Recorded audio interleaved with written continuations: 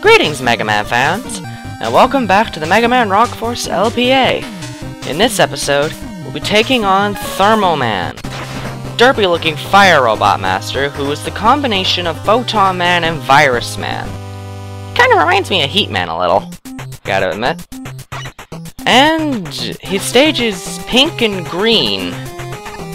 Certainly an odd color combination.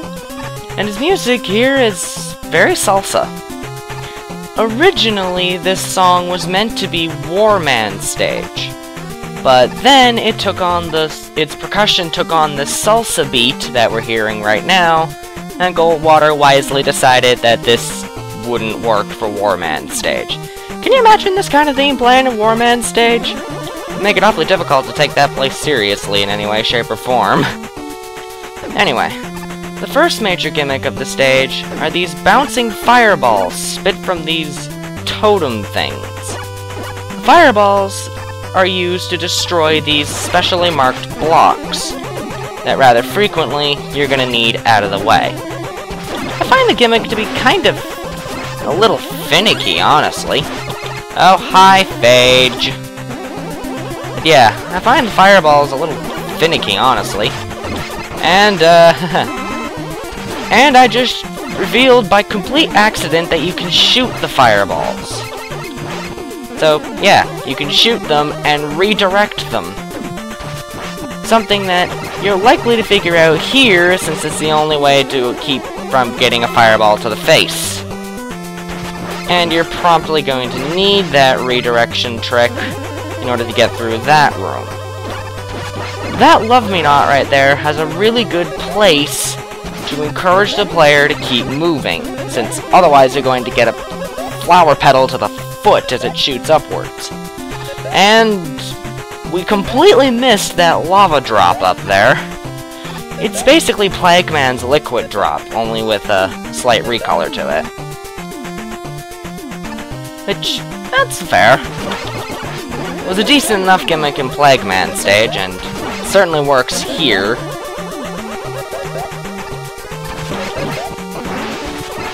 Great. Of course, it's a Virus Man fusion. There has to be Rotomotos. That's a tongue. Okay.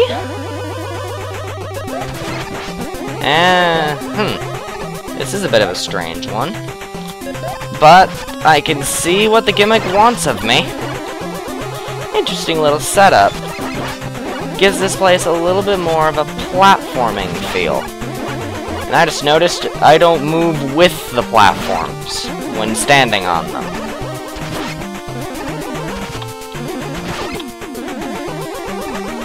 That's a bit of a dangerous combination. Oh well. That was close. Okay. Get on the tongue, and down we go. Bit of a strange gimmick for Thermo Man to have a tongue. To have tongues in his stage. And here we have a mini-boss. This is Thermoflux. It has two attacks, a set of those sparks that just fly outwards, and that fireball worm thing that it spits, which will, after charging at you thrice, split in an X shape.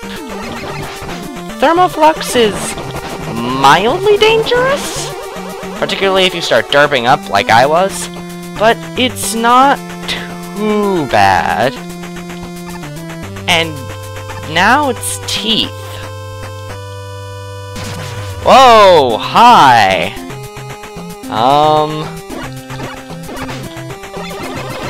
Something tells me that I have misjudged the exact nature of what this stage is about.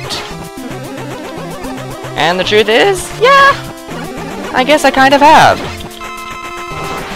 This is not just an ordinary fire robot master. You see, Thermo Man was originally called Fever Man. And in fact, it's probably a better name for him because that's the theme of the stage. Fevers. Kind of explains how Photon Man, the closest thing this game would have to a fire robot master fused with Virus Man, creates this place. And I definitely want that extra life, good sir. Yes, I'll have what you're selling. Yes! Haha, thank goodness. That teeth segment back there can be fairly tricky, particularly at the end of that. You all saw how narrowly I could have gotten skewered earlier. And now, from the mouth through the esophagus to the stomach, where we fight Squirm again. Except now he's moving in this figure 8 and spitting fireballs at us. No maze to guard this time. Squirm just wants us dead. He's not playing around now. All that being said, though he has a lot more health, he's still not terribly hard to dispatch. Now that we're through with him, we're into... what is this, the intestines now? We're basically just going through the human body at this point. What the? Yeah, okay, that makes sense. How is it doing that? Like, literally how? And I see the lava drips don't recognize the tongues as platforms. Okay. Ow. Go away, you bother me.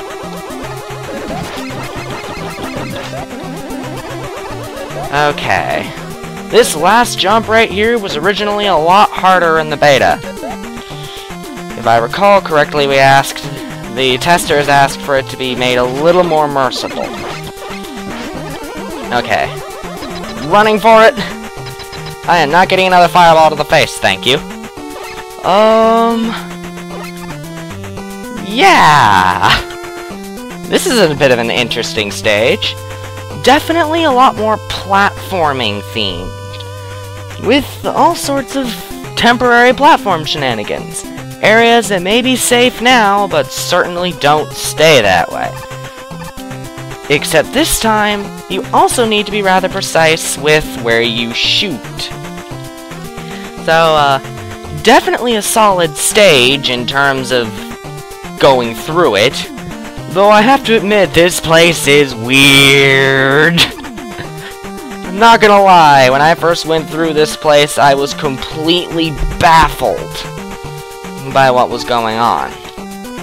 Anyway, I've already explained the nature of Thermo Man's fusion, and I will freely admit I think Fever Man would be a better name for him, but that's me. And now for Thermo Man's actual fight. Fortunately, he really is a fire robot master by nature.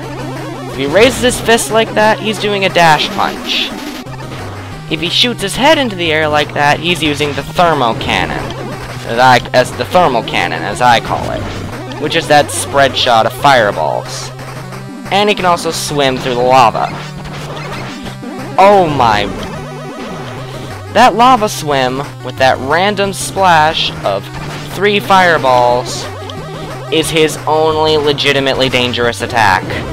In fact, I think this recording is the first time Thermo Man has ever actually managed to hit me. His dash punch is pretty clearly telegraphed, and so is his cannon, and so is his swim attack. He's really easy. Really quite a wimp. I'm amazed he managed to tag me at all.